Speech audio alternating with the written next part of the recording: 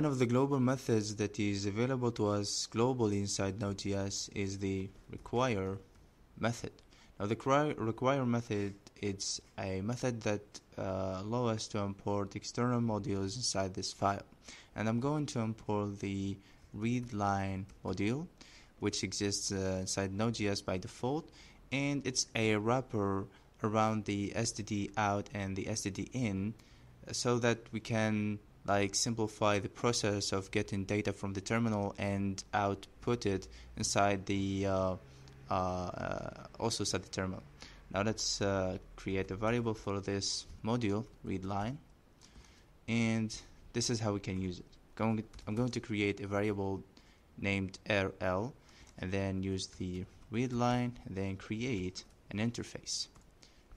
And inside this interface, it's a method that accepts an object, and inside this object we can pass the input, and we can use the process.std in as the input, and for the output we can use process.std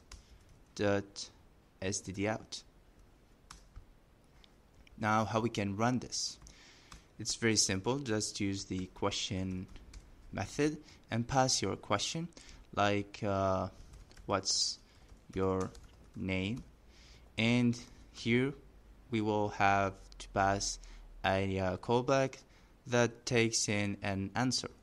So we're going to get the answer, and we're going to simply log it to the terminal.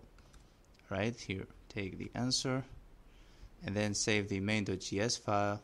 Let's open up the terminal and run the main.js file and see what's going to happen. Alright, what's your name?